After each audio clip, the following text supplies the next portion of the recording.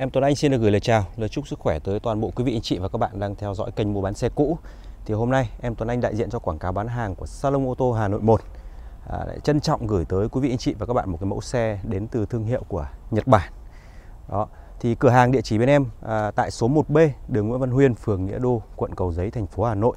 Thì chuyên kinh doanh những cái dòng xe lướt, xe đã qua sử dụng, đẹp, chất, bền lành và giá cả rất là phải chăng. Thì quý vị anh chị nào mà đang tìm mua cho mình một cái mẫu xe đã qua sử dụng thì có thể qua cửa hàng bên em tại địa chỉ em vừa cung cấp để tham quan, tìm hiểu thêm về xe, đánh giá về chất lượng sản phẩm, thì sau đó thì sẽ quyết định là có sở hữu cho mình một cái chiếc xe để phục vụ cho mình trong cái dịp gần Tết này không ấy nhá. Thì trước khuôn hình hôm nay em lại giới thiệu tới quý vị anh chị và các bạn một cái mẫu Toyota Camry phiên bản 2.0e, chiếc xe được sản xuất vào năm 2018. Đó, đứng tên tư nhân, biển tỉnh. Hiện tại chiếc xe em đã gửi thủ tục đi rút hồ sơ rồi, thì cho nên là nếu như quý vị anh chị và các bạn quyết định sở hữu chiếc này thì cái việc mà sang tên nó cũng khá là nhanh thôi, chắc chỉ mất khoảng 2 đến 3 ngày thôi ạ. Và trước khuôn hình đây là một cái mẫu Camry bản 2.0e, ngoại thất màu trắng, nội thất ghế da màu kem rất là đẹp. Đó, xe tên tư nhân. Đây, quý vị cùng em ngắm nghía về cái form dáng ngoại hình của bản 2.0e đời 2018 này nhé. Nó có cái cụm đèn hậu phía sau rất là đẹp, xen kẽ với những cái đường nẹp chrome sáng bóng phía ngang đằng sau, tạo cho xe nó một cái nét khỏe mạnh thể thao và rất là trẻ trung. Đó, mâm thì mâm đa chấu. Đó, quý vị anh chị cùng em đi đúng một vòng để cùng chiêm nghiệm và trải nghiệm về cái ngoại thất của chiếc xe. Phải nói là quá là tuyệt vời. Xe trang bị một khối động cơ máy xăng 2.0 số tự động, sử dụng công nghệ đua VVTi. Về phía mặt đằng trước đây, cái cụm ca lăng nó rất là cái nét rất là quen thuộc và truyền thống của Toyota Camry. Đó.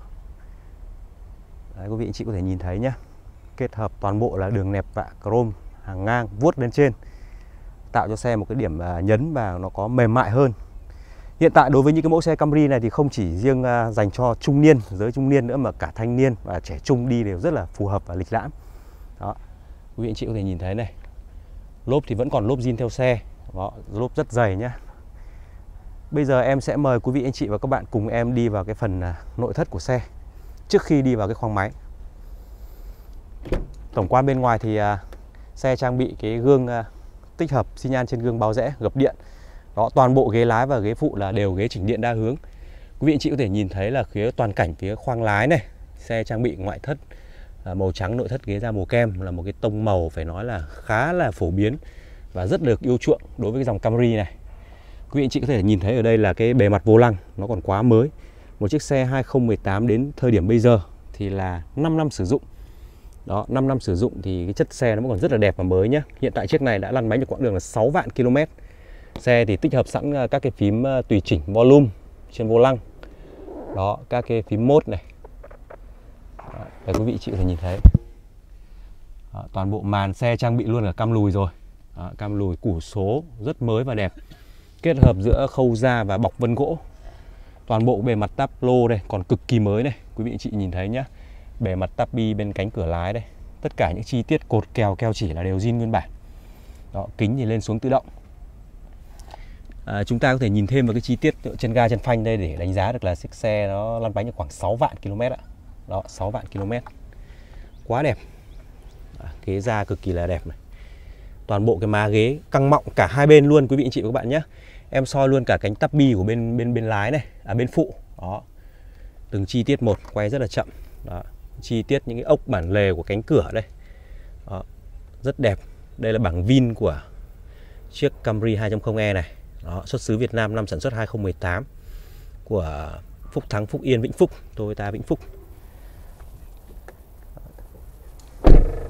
Tiếp đến là em sẽ đi vào cái hàng ghế thứ hai. Đó, toàn cảnh la phồng trần đây, quý vị anh chị thì nhìn thấy này. Nó rất là mới và sạch đẹp nhé. Đối với những dòng xe phân khúc D này thì đương nhiên là gia chủ khi mà đi thì cực kỳ là giữ gìn rồi. Đó, nó đi rất là giữ gìn và được bảo quản cẩn thận. Những chi tiết về bề mặt ghế da nó cực mới và căng mọng. Đó, rất sạch sẽ, thơm tho. Đó. Nếu chiếc này quý vị anh chị nào mà kỹ tính và cầu kỳ hơn một chút thì có thể trang bị thêm cái bộ thảm sàn thôi. Trang bị bộ thảm sàn 3-4D vào thì nó quá là tuyệt vời rồi. Đó. Chi tiết lốp. Đó. Cửa đóng thì chắc nịch. Còn về phía đằng sau, họ trang bị cam lùi, cảm biến đằng sau đầy đủ nhá. Hai mắt cảm biến này. Hai mắt cảm biến sau nó quá là đẹp. Đó. Tất cả những cái kính hậu, kính cặp đèn pha phía trước là đều zin nguyên bản. Đó, rất mới và đẹp. Bây giờ em sẽ đi vào cái phía bên phụ nhìn sang. Đây, quý vị anh chị có thể nhìn thấy này. Đó, toàn bộ này, bên phụ rất đẹp nhé. Tabi bên phụ hàng ghế thứ hai đây. Chi tiết keo chỉ, ốc ác rất là mới. Đó, điều hòa 2 vùng độc lập, 2 cửa gió hai bên hàng ghế thứ hai, cho nên là ngồi hàng ghế thứ hai rất là mát. Đó, đây em quay sơ qua luôn về cái lốp của dàn lốp đằng sau đây. Lốp Bridgestone nhé. Mâm đa chấu rất đẹp. Đó, đi thêm một chút nữa về cái phần ghế phụ. Đó, ghế phụ đây chúng ta có thể nhìn thấy này. Kể cả từ những cái chi tiết như cốp phụ này, nó còn quá mới này. Cốp phụ nó quá mới luôn. Đó, cốp phụ đây, quý vị chị thấy nhá. Bề mặt táp lô này. Đó, ghế phụ đây. Chi tiết ốc ác cánh cửa, khuy cửa rất mới. Và bây giờ chắc là em sẽ quay thêm về cái phần khoang máy động cơ. Vâng, bây giờ em sẽ tiếp tục đi vào cái phần khoang máy động cơ của chiếc xe để quý vị anh chị có thể là cùng em đánh giá về độ zin, độ mới của chiếc xe nó như thế nào. Chiếc này thì nắp capo là dùng tuy thủy lực. Đó, đã dùng tuy thủy lực rồi. Đây để em mở lên luôn nhé. Đó, rất là nhẹ nhàng. Đây đầu tiên là chúng ta sẽ nhìn toàn bộ cái khuôn cảnh khi mà em mở cái nắp capo lên. Đó, nhìn form dáng nó đã chuẩn chỉ rồi. Thì đầu tiên em cứ xin đi vào cái chi tiết như ốc nắp capo trước. Đó, quý vị chị thì nhìn thấy này, ốc nắp capo là zin nhé. Nắp capo chưa ra. Đó. Đó, tất cả những cái đường gân chỉ là đều nguyên bản hết, form dáng chuẩn luôn. Đó. Kể cả những cái phần như là ụ bát bèo, sơn này vẫn còn đánh dấu sơn 7 màu. Đó, cả hai bên. Mặt máy, mặt dàn cò zin, vẫn còn keo luôn đấy ạ. Đó. Keo zin, ốc chân máy đây. Không hề có một vết động. Toàn bộ những cái hệ thống điện, phanh, điều hòa, ống là đều rất đẹp nhé. Vẫn còn sơn nhà sản xuất đánh dấu rất nhiều. Chiếc xe thì bên em đã tiến hành spa làm đẹp, dọn dẹp sạch cả khoang máy lẫn nội thất. Đó, có vết xước bên ngoài thì em đã làm đẹp, đánh bóng rồi.